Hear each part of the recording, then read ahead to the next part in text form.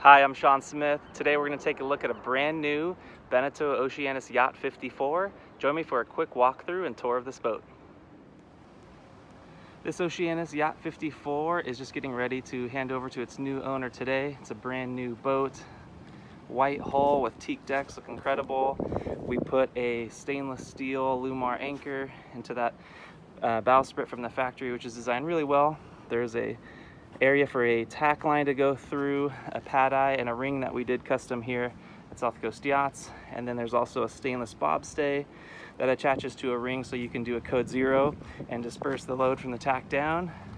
There's a 2-to-1 halyard here, and at the top of the mast, you may be able to see in this video, there's a chafe sleeve about 15 feet so that when you do hoist a code 0 up there, just the halyard is protected as it goes through the shivs if you're sailing with the code 0 or spinnaker for a long period of time.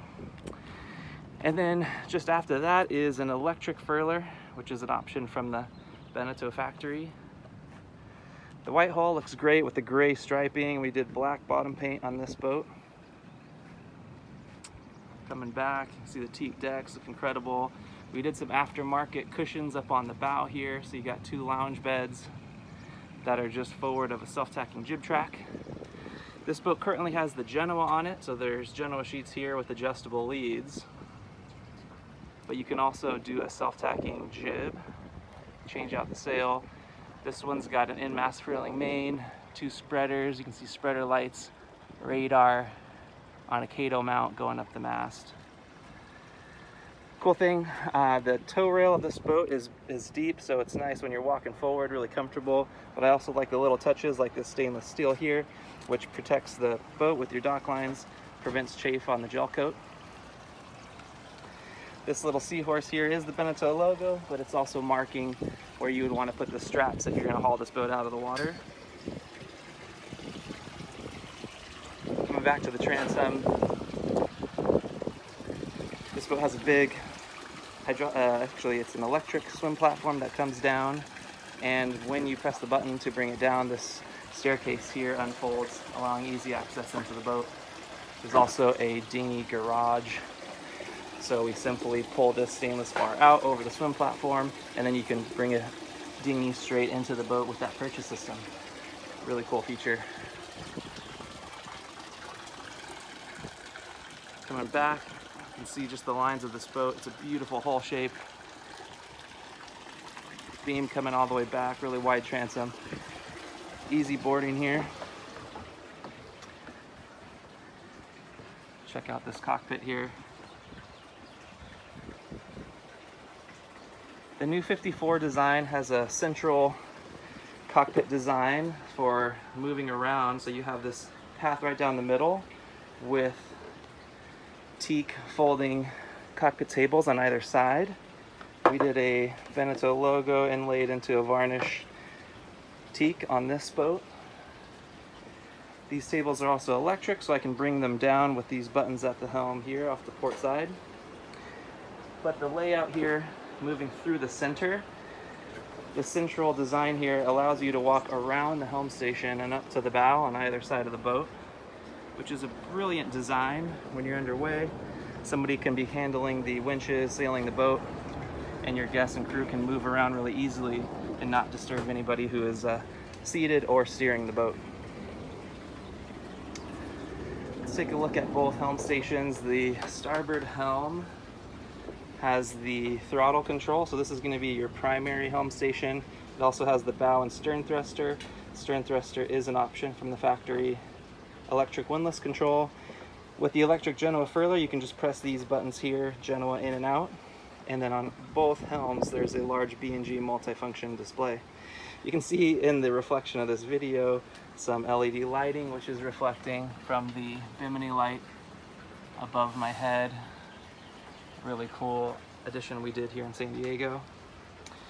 And then down, outboard on starboard, you have the 2 electric winch controls. So you've got your primary winch and secondary. So your Genoa sheet's going to come to that primary winch, but then your main sheet, boom bang, the self-tacking jib sheet if you rig a self-tacking jib, as well as your spinnaker halyard are here. There's a dedicated cup holder at both helm stations. And then the Yanmar diesel control is here at the primary home station as well. On the port side, similar controls with the multifunction display, autopilot, lights, platform and table controls. Outboard we have the electric winch controls. All 4 winches are electric. And then you also have a cockpit shower here. Let's go take a look at the interior. This boat was spec'd with a beautiful light oak interior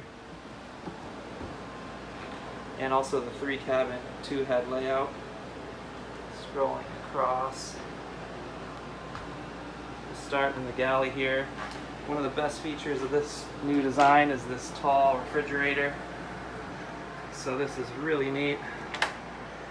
You've got a refrigerator like at home with a freezer on top.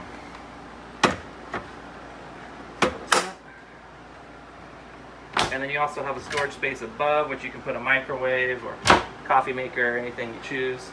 There's a little cubby behind with power.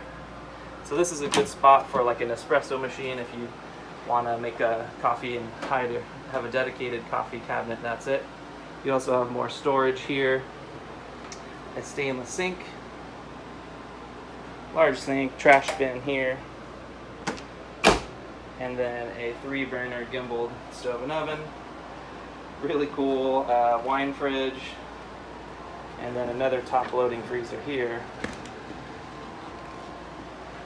This has a dedicated nav station, which is great. You can sit forward-facing on the port side, but you can also use this large seating area as a lounge to complement the U-shaped salon table. There's a lift right here for a TV. You can also put a TV on the bulkhead, which we did aftermarket. The nice thing about that is all of your breaker panels are back here, so you can still access all of this equipment, like the ship control, if you're using the TV on the forward bulkhead. It's easy to get into here. Ship control is a really nice system that you can control inside the boat or at the multifunction displays at the helm. And then hidden really nicely are your DC breakers as well. So that's, I think, a really elegant way to design the boat, where all the important components are easily accessible, but also out of sight. Let's go take a look at the forward master cabin, which is amazing in this boat. Big centerline bed. You've got seats on either side. Nice indirect lighting. There are outlets and USB plugs, so you have DC and AC outlets up here, so you always have power. Touchscreen lighting and air conditioning controls. The hanging lockers on both sides have LED lights that come on automatically, which is super nice. And then, so you got a hanging locker on that side. You also have this large cabinet here, which kind of works as like an armoire. So lots more storage, a mirror, and then just a bunch of drawers here. Just soft close, lock them in place. This is the head in the master cabin. Your shower is separate. So on the starboard side we have this really elegant head. You have a mirror, some storage, a power outlet, and then this electric toilet, which can use fresh or salt water. So on this switch here you can see it says fill bowl, flush bowl, fresh water, salt water. We did that aftermarket to allow you to see a little more clear the icons. Right now we have it permanently set to fresh water, so that the only fresh water is going through the heads, but you can rock that switch and choose however you'd like to use it. Opposing on the port side is your shower stall, completely dedicated shower, which is pretty nice. See in here, you got lights and the shower sump buttons, and then a teak plate behind the actual shower itself.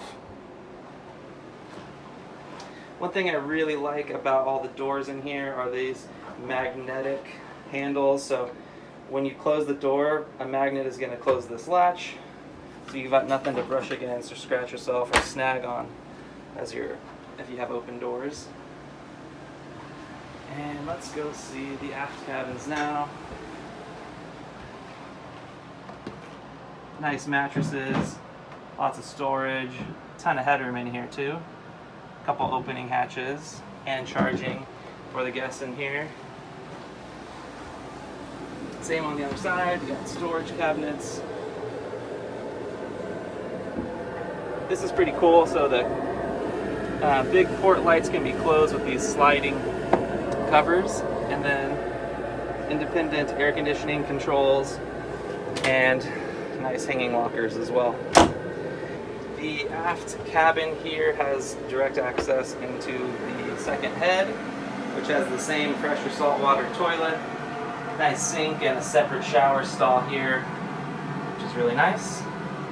There's another door going into the salon, so you can use this as a day head. I just want to point out these leather straps here to prevent the door from opening too far. It's a really nice touch. And the last thing we'll take a look at is the engine room. This one has the Yanmar 110 horsepower turbo diesel, and this one is shaft driven. On the wall there are the electronic throttle controls with easy access to everything in the engine room. Thank you for joining me on this quick tour of the Oceanis Yacht 54. Feel free to reach out right away if you have any questions about this boat. I look forward to talking to you soon.